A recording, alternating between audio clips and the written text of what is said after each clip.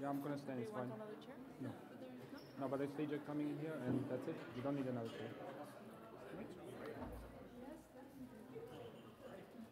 Jump on up here. Oh,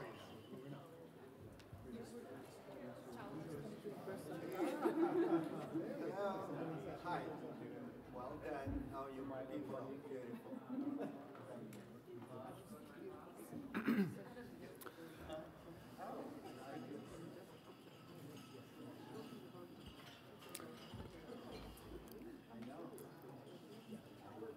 Between them, you know, very well.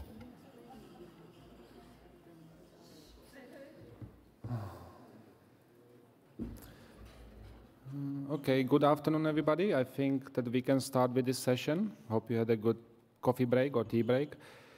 Thank you for joining this session. We are going to tell you about a very special network called the Network of Open Organizations, which was formed in March 2020. And I would also like to welcome on the stage other network members. That includes from right to left, Cable Green from Creative Commons, Paola Corti from Spark Europe and Polimi, TJ, what's your designation, TJ again? Yeah. I'm from the Idaho State Board of Education. Idaho State, yeah, Board of Education, thank you. Paul Stacy at OEGlobal, something, yeah. Julian Grenly from ICDE, and Marcela Morales from Open Education Global. So these are just the ones who are attending the session today. These individuals are representing different organizations, and obviously myself as Igor Lesko from Open Education Global. So the network of open organizations comprises numerous organizations and also leaders in open education, and it has been coordinated by Open Education Global since pretty much March 2020. As you can see, the membership includes numerous organizations at this point in time. So that's Creative Commons as well, Spark Europe, the Idaho State of Board Education, ICDE, as well as Wikimedia, Wikimedia Foundation, European Institute for Learning, Innovation and Cooperation. We have got ISCME, we have got ICD-OER Advocacy Committee, we have got several IGOs, including UNESCO. So you can see from the list that it's a fairly extensive membership in the network. It was really initiated in response to the UNESCO OER recommendation that was adopted in 2019. And at that point in time, at Open Education Global specifically, and I must just say that also Paul was very instrumental behind the conceptualization of the network and the formalization as well. We were thinking about what we can do as organization to support the implementation of the recommendation. And then we also realized that actually there are many other players, many other organizations that are trying to do something about it. And so we decided that it's better to actually join forces and to cooperate rather than duplicate efforts. Right? So that was the main idea behind the formation of the network. And there was an initial meeting actually in March 2020, after 4 months after the recommendation was adopted, when we met in Paris with several other organizations. That was the meeting was led by Open Education Global, again with Paul as well here. It was actually a strange meeting, wasn't it? Yeah, because That was yeah, when COVID started hitting, and so we remember when we came to Paris and we started watching those statistics, and it was like 100 cases, and everybody was really starting to get worried.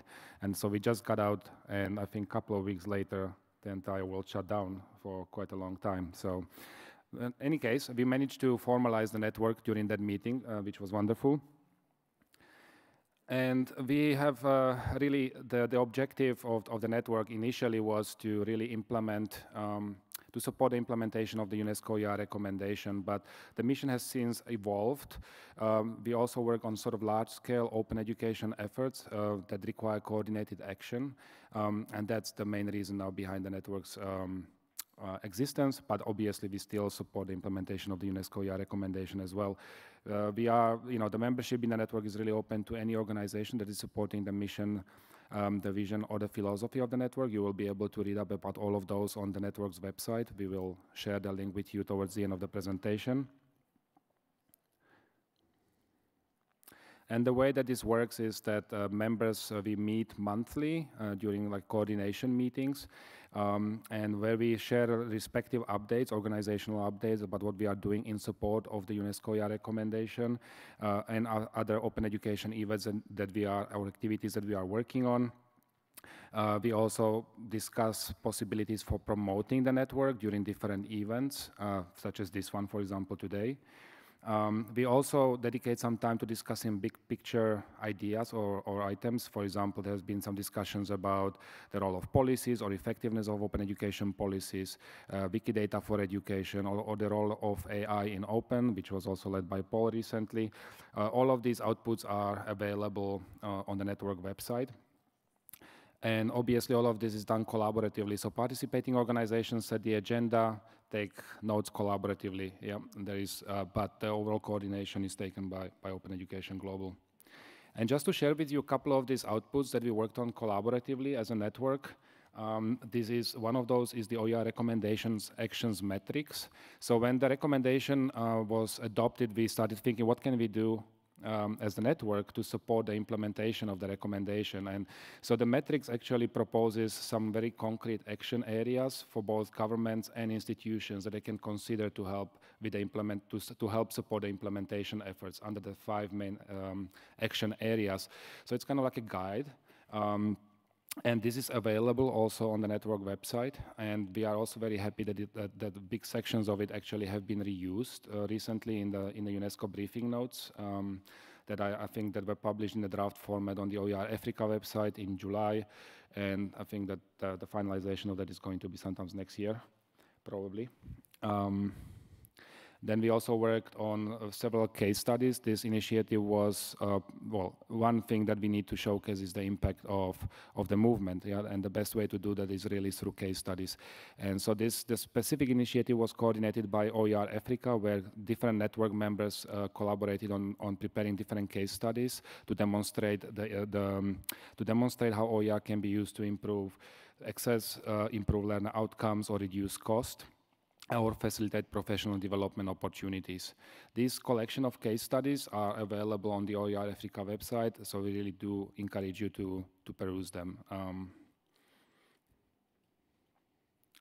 And here are just some observations from participants in the network in terms of what they value about being part of the network. You know, a big part of it is really for everybody to have the opportunity to learn, to share, to collaborate from others. Yeah? And the important part is also to not duplicate efforts. But you can read up on these reflections in your own time. But in the meantime, I think I'm going to stop speaking. And I would really like to give an opportunity to the other members sitting here to maybe express their views or make some comments, or just kind of the audience to ask questions. That was rather quick. Yeah.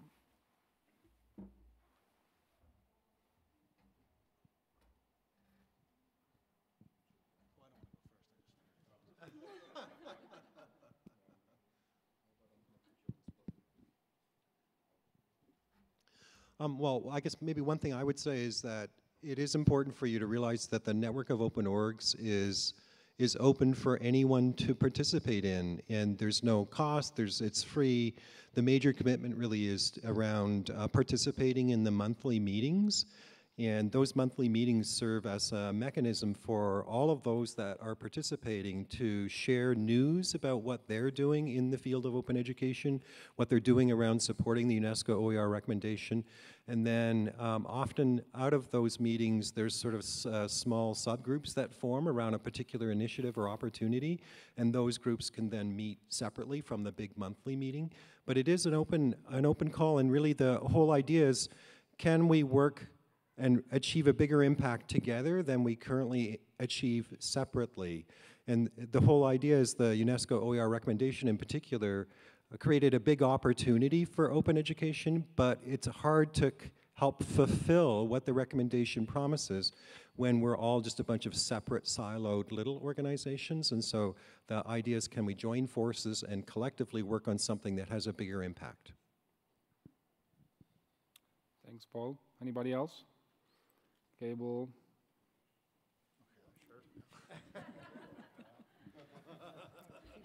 I guess two comments.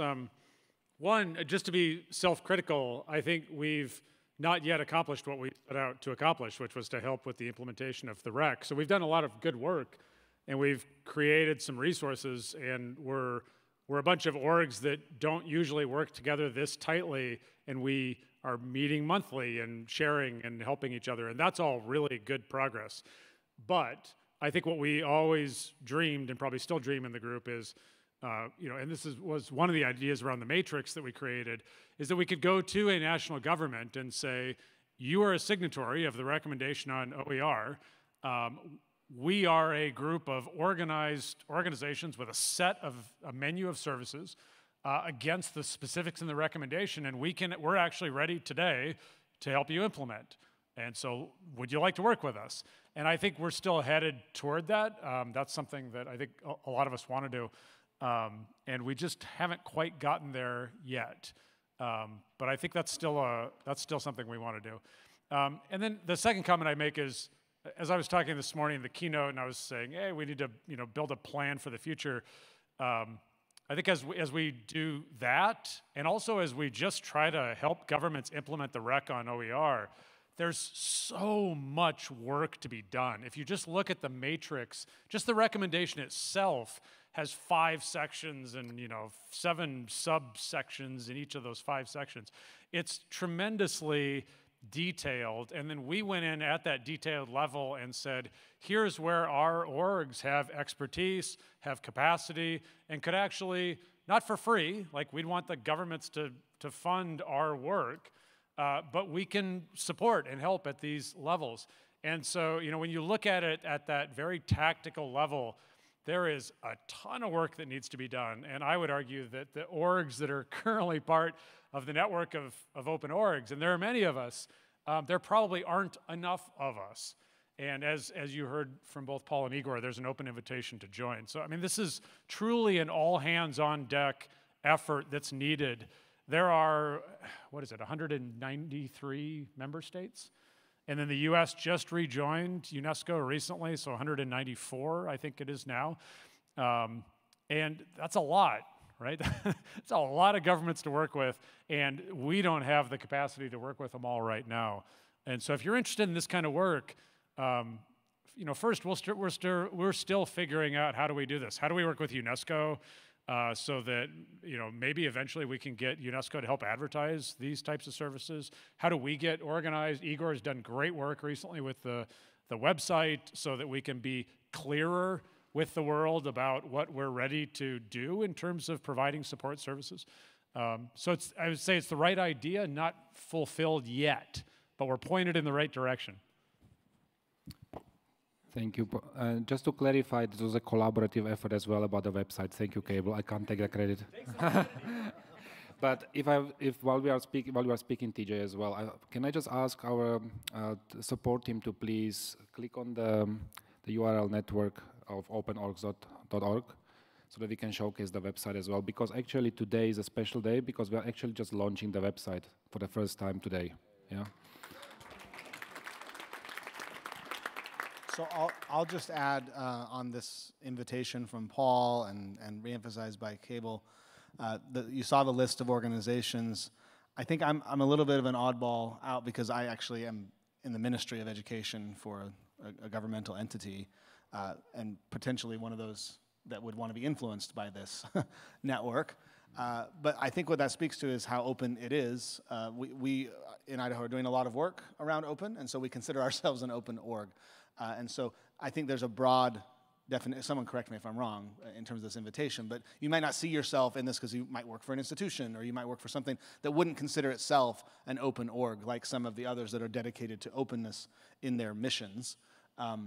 But I think there's a space for this, even if that's just thinking through, I bring a perspective to this that's a little different because I work on the policy issues or on the tactical things or implementing that. And I would say Idaho leaders probably don't even know that this recommendation exists upward, and we're thinking about how do we connect into that without saying the word UN, because that's a dirty word in Idaho, unfortunately.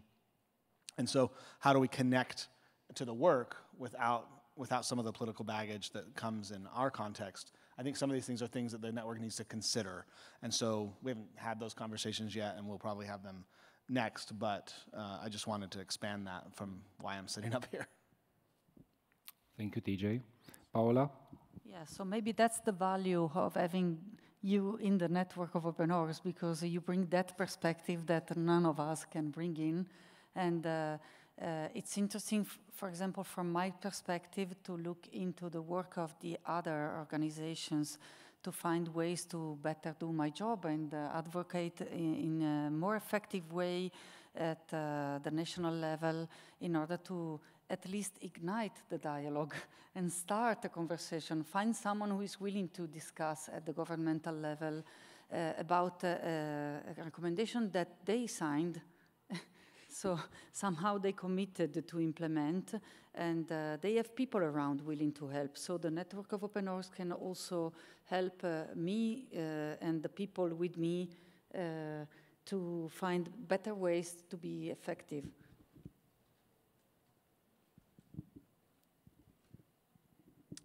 Okay, yeah. So I think I just wanted to say, I'm Julianne Grande from ICD, the fact that the network of Open Orgs is actually very much a forum of organizations that share the same ideas or the same values. We're all working for one purpose while we're in those meetings, and it's a community that feels very safe and really productive in the sense that this is a place to come to and discuss ongoing work, but also to air out challenges, so really have that conversation. And I think that's been very meaningful to do in a space of organizations that might be different from the conversations you would have in different other forums. Thank you very much, Julian. Also, anything from your side? Well, maybe just to underscore the network word and how that means collaboration, and that the network does not intend to have solution to everything, but the opposite, like having a space where we can try to find together solutions to the many problems that every one of us as organizations are facing. So it's really just a space, as Julian is saying, like a safe space where we can really address the questions and issues that all of our organizations are facing. Thank you very much for all the perspectives. And yes, just to build on what Cable was saying earlier, that we certainly haven't accomplished the mission yet. And in many ways, we are actually going to be relooking at the mission as well going forward. Like, what should be our purpose going forward as well? Yes, working on these collaborative projects is very important, but what kind of more like call to action can we have, for example, you know, that is aligned around helping, for example, in cases like Paola is speaking about, you know, with the implementation in Italy, for example, or other areas. And it's also important to coordinate with other players in the field, like Colin was just speaking about the upcoming UniTwin network, right? And so we always coordinate, right? So it's important to share information about these kinds of entities so that we do not duplicate efforts, but on the contrary, we actually amplify our joint efforts. You know, in many ways, like what you were speaking to as well earlier on, Cable, during your keynote, about that sort of implementation plan that was prepared in relation to Diamond Open Access, for example. Yeah. Any other comments or questions? We can also open up questions from the audience. Yep, Antonio. You can just go to the microphone, please, so that the audience can hear also, those who are watching. Thank you. I think it's a fantastic initiative. I congratulate you all. I think I can say that in our university, we would be interested in contributing to your work. I have seen that there are a number of universities there. I'm sure this will be very attractive and very interesting for other universities in the world. But I have a question that is probably a bit difficult, but I think that's why we are here, to challenge ourselves with difficult questions. The United Nations mandate, is for nation states. But the majority of nation states on this planet do not have resources for the type of programs and interventions that are necessary to embed openness. Then there are other states, like the one I live in, where our government and our state, the British state, doesn't care about this, and it's a question of who people vote and why. The other states, like Spain, where I'm from, that are almost federal states, and the responsibilities for universities and education reside within regional state governments. You go and talk to the government of Spain, and the government of Spain will say, you need to talk to the other people. And then in the middle of that, there is a complexity of agents with decision-making power who perhaps the network should be looking at engaging with. When I heard Cable talking about governments, I was thinking, well, perhaps it may be few examples in the world with positive engagement of governments, but I think it is a question of engaging with whomever has the budget, and whomever has the power to actually implement and propose solutions. And in many cases, it's universities, and it's the leaders of these universities. So how is your approach to engagement beyond engaging nation states or ministries of education? Thank you. Thank you, Antonio. Who would like to react to that? I'm happy. I'll say something too. Okay, we'll take turns answering this. I think it's a little bit of demand and push, right? I mean, it's a bit of a push-pull thing. So I think ideally we would prefer to have, to say, hey, here we are, and here's all the things we can do, and if you need help, come and talk to us. But we also recognize that we also need to put ourselves out there and kind of say, and be proactive about finding those opportunities. Yeah, and I mean, your comment resonated with me as a representative, the deputy minister of one of those states that probably exist in a lot of countries. Some countries are a lot more top-down, but I imagine most are not. And so it's very distributed, and getting to the right people or what action makes sense. If I just think about the United States, the U.S. Department of Education has very little impact on education. It's 7% of the funding for higher education comes from the federal government. The rest of it comes from the state.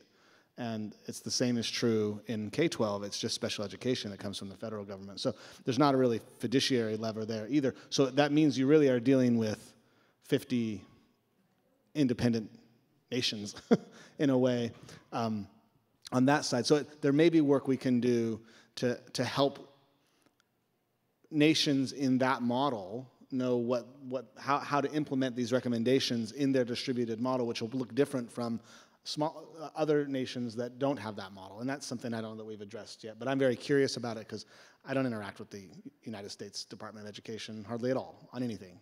And if they told us to do something, we probably wouldn't do it. So it has to happen some other way. So I'll be a bit provocative, and I'll push back on one of your premises. I think that, so I tried to do this in my talk this morning too. I think all governments of the world, regardless of how many resources they have, if you sat down with their Minister of Education, they would all say, yes, education is important. And they would acknowledge that they signed the recommendation on OER. And then if you got into a conversation with them, they would say, yes, education's a public good.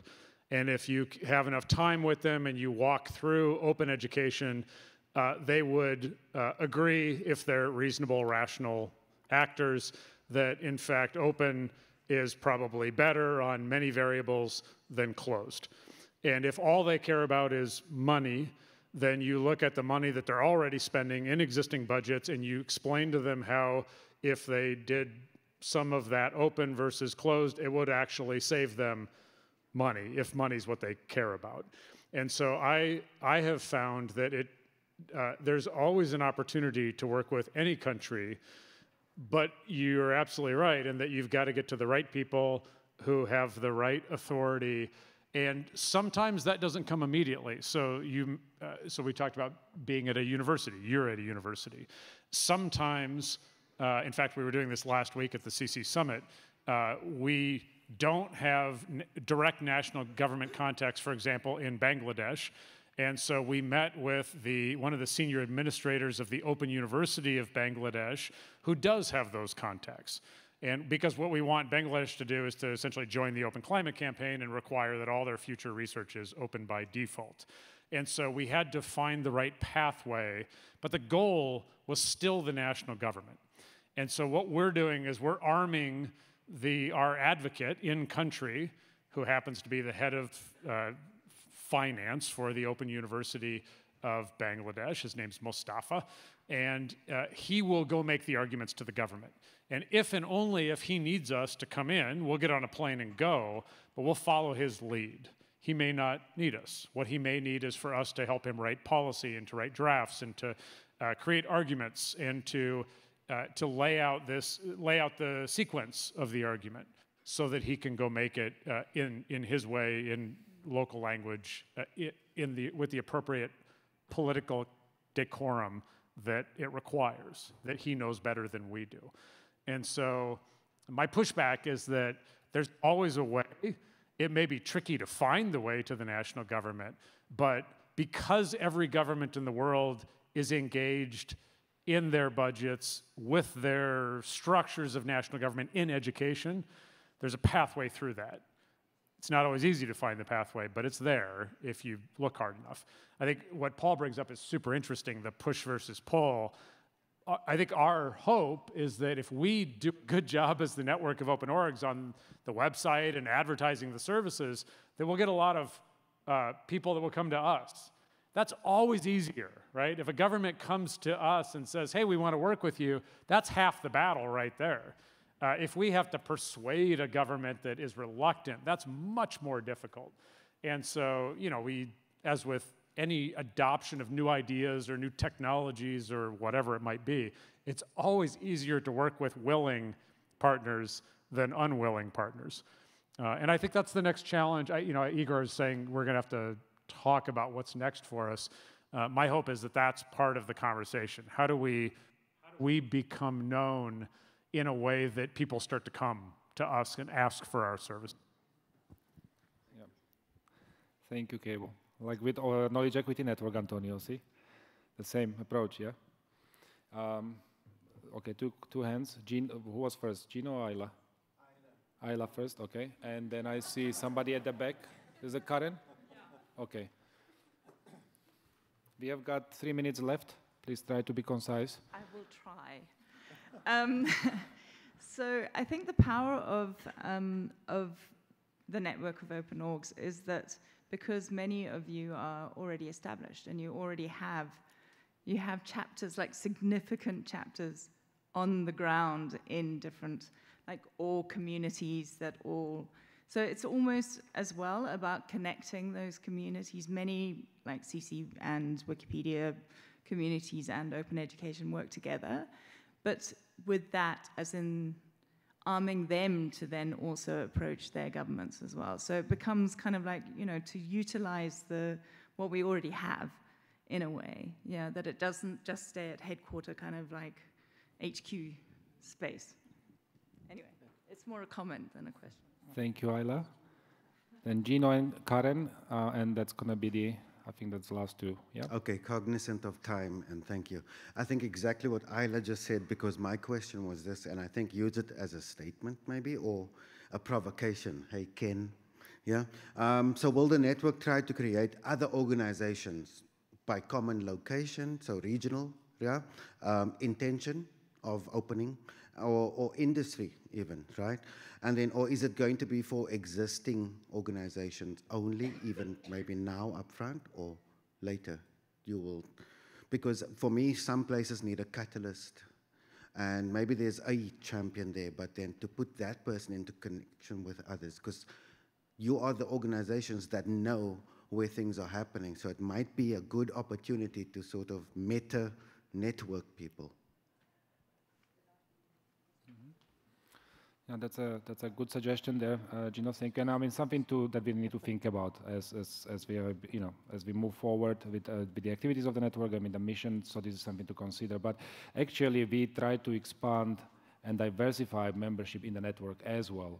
So like for example, we are looking for more organizations that are already active in different countries. Like for example, in African countries, Latin American countries, there are many of those that are doing meaningful work that can be invited to join the network already. Yeah, we just need some help to help identify the relevant ones. Yeah. Karen. Thanks. It seems to me that from what Cable was saying and the rest of you that, maybe a thing for the network to do is really set priorities about like which governments to target first. Because I hear what you're saying, Cable, like we don't want to target reluctant governments and maybe let's wait for them to come to us. But are there not governments that may already have a little bit more propensity? Like, is it Canada? Like, where is it? You know, and to start with one model government, that seems most likely, and that maybe the network could try to identify that particular government that's already a little bit on board and court them in a back and forth. And if you get one government on board, that's going to serve as a model. So that's just a suggestion. Yeah, thank you, Karen. There are probably several examples of those around the world that have been already doing different activities, but you know, in terms of policy instruments, or whether these are other types of policies that have implemented, yeah, that we could draw on, yeah. And I just want to say, Karen, that's a great idea. And one of the things that has happened with the UNESCO OER recommendation is there is an expectation that the countries that sign it report out on progress. And so just recently there was a report out on progress. And so we're now kind of looking at the results of that report out and hope to identify some of those perhaps first partners that we could engage. Yep. Thank you, Paul, for that comment. We ran out of time, but I just want to ask our support team to please put the slide deck back on at your earliest convenience. Thank you.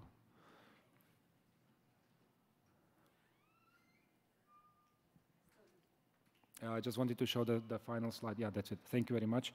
So again, I'm just sharing the URLs to the website. Also, if you have any questions about the network, if you would like to join the network, please email us at info@networkofopenorgs.org.